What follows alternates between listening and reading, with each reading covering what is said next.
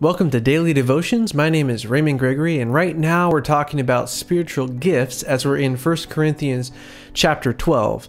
And so we kind of did an overview in the last two videos, so if you missed those, you might want to go back and check those out. But today we're going to be talking about a subject that might surprise you. And that subject is that there is actually no spiritual gift of discernment. Now, there are gifts that fall into the category of discernment, and we call those the discerning gifts. And so we're going to tackle a little bit about, or talk a little bit about that today in this video. And I don't know if you remember back when Apple Maps first launched, there was a big epic fail on the part of Apple. They wanted to do their own maps, so they got rid of Google and went with their own system for maps. Well, we were trying to get to SeaWorld, and we typed in SeaWorld, and it gave us directions to SeaWorld. Well, it gave us the directions to the backside of SeaWorld, which was across an entire lake. And so when we got there, we're like, okay, yeah, we made it to our destination, but we couldn't go into SeaWorld. So then I had to download Google Maps and figure out, okay, yeah, there's actually a different way to get here. And since then, Google Maps has actually been doing really good. And so I use Google Maps for everything.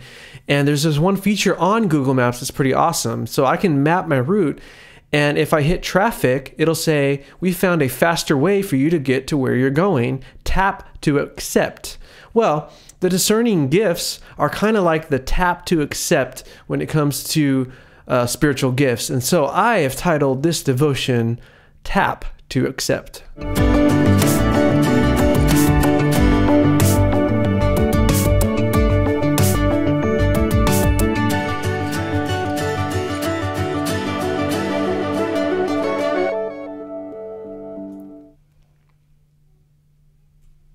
All right, again, so we're talking about the discerning gifts. So let's start reading in 1 Corinthians chapter 12 and verse 4, and then let's get into it. So it says, there are different kinds of spiritual gifts, but the same Spirit is the source of them all. There are different kinds of service, but we serve the same Lord. God works in different ways, but it is the same God who does the work in all of us. Okay, so let's break it down into three categories, because we see this word different three times within these passages, and there's three verses. So number one, there are different kinds. So in this chapter, we're tackling these different kinds, and we call these kinds activities.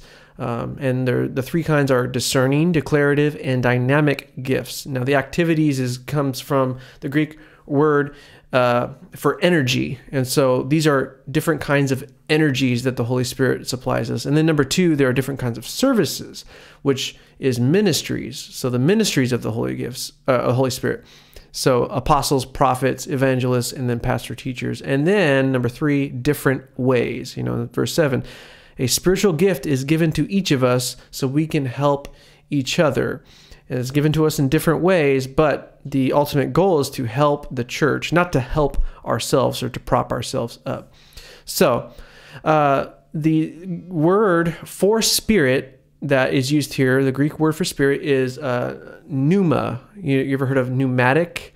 Well, it's basically the word for wind or breath. And so literally what it's saying is these spiritual gifts are God-breathed gifts. So they come from God, and they're for the benefit of the church.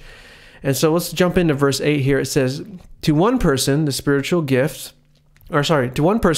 gives, so God breathes, the ability to give wise advice. To another, the Spirit gives, or God breathes, a message of special knowledge. The same Spirit gives great faith to another, and to someone else the Spirit gives a gift of healing, gives to one person the gift power to perform miracles, and the other the ability to prophesy. He gives someone else the ability to discern whether a message is from the Spirit of God or from another spirit. Okay, so I'm going to stop there, because a lot of folks might say, I have the spiritual gift of discernment. Well, when you look at what the scripture says, it says to discern whether a message is from the Holy Spirit or from another spirit. So the discernment gift is really a category of spiritual gifts.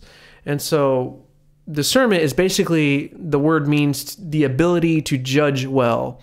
Well, if you want discernment, you just read your Bible, because the more you understand about God's word, it makes it to where you can judge well. You can judge right and wrong and all these things. And so discernment is attainable through learning more about God's word. But it in and of itself is not a God-breathed gift. It's a result of a God-breathed word. I'll say that again. Discernment is not a result of a God-breathed gift. It's a result of the God-breathed word. And so if you want discernment, read more of God's word. Hebrews 5:14 says, "Solid food is for those who are mature, who through training have the skill to recognize the difference between right and wrong." So the Greek word for discerning is diakrino, which translates out to be to judge thoroughly back and forth. So to look things over back and forth and to judge thoroughly. So what are the three gifts that fall within the category of the discerning gifts? Well, number one is the word of knowledge, which is to know something specifically without having a natural means to know it. So, and then another one is the word of wisdom, which is more of a divine answer to a solution or particular event. So I mentioned earlier that I've titled this Devo, Tap to Accept. So hopefully this will help you understand a little bit better about the differences between these gifts, because they seem very similar, but they're very different. So knowledge would be like Google Maps, right? You need directions to a particular place, you type it into Google Maps, and it gives you a step-by-step process in which you can take to get to where you're going. It gives you the directions. The wisdom would be your traffic updates, or would be someone to tell you, hey, yeah, Google Maps tells you to go this way, but don't take the freeway after 4 p.m. because it's going to be packed. And so knowledge is knowing where you're going. Wisdom is knowing the best way to get there. So as if you're driving and you're running into traffic and your Google Maps pops up and says, we found a better route, tap to accept. That is a word of wisdom. So hopefully that helps clear that up for you. Now, the third one is this, the discerning of spirits, the discerning of spirits. So what does that mean? And a lot of people take this to mean, oh, I have the gift of discernment. I can discern whether or not that guy is good or bad and all these things. Again, if you want discernment, read your Bible and it's all there. The discerning of spirits is to be made aware of the presence of a demonic spirit, or to decide between true and false doctrine. So have you ever been listening to someone speak, maybe at a church, maybe you're a guest at a church, or you don't know who the speaker is, and they start to speak and you're like, okay, yeah, they're opening the Bible, they're talking, but then you start to get an idea of like, wait a minute, I don't know that what he is saying is really from the Lord. Well, that's an example of the discerning of spirits. And then he drops the bomb on you and it says something completely heretical or something like that. Then it's confirmed in your mind, okay, yeah, I had a discerning of spirits. The Holy Spirit gave me a check about what was being said. And so that is one example of the discerning of spirits. And so to recap, we have the word of knowledge, which is Google Maps. It's the directions to where you're going. The word of wisdom, which is, hey, don't take the freeway after 4 p.m. or, hey, we found a better route, tap to accept.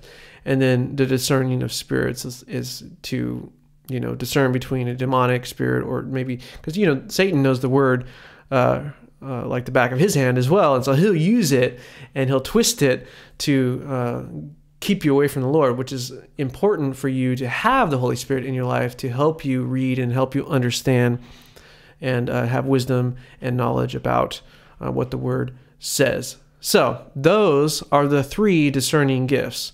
And again, you don't really have the gift of discernment, but you might have one of the activities. The Holy Spirit might enable you the activity to speak the word of knowledge, or to speak a word of wisdom, or to have discerning of spirits. And so that is the first category of the three categories of the activities of the Holy Spirit. I hope it blessed you, and that's what I have for you today. If it did bless you, maybe give this video a thumbs up.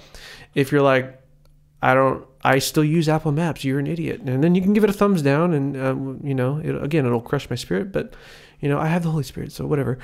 And if you would like to join this journey with us, be sure to subscribe and click the bell notification, and then you can shoot me in the comments any questions that you might have about this, and I'll reply. I get on here every day about 3 p.m., so I'll reply for sure. And I love you guys. Also, you can send me prayer requests at raymond@raymondgregory.com. And tomorrow we're going to talk about the dynamic gifts. What are the dynamic gifts and how are they used and what are they for? So I love you guys, and I'll see you in the next video.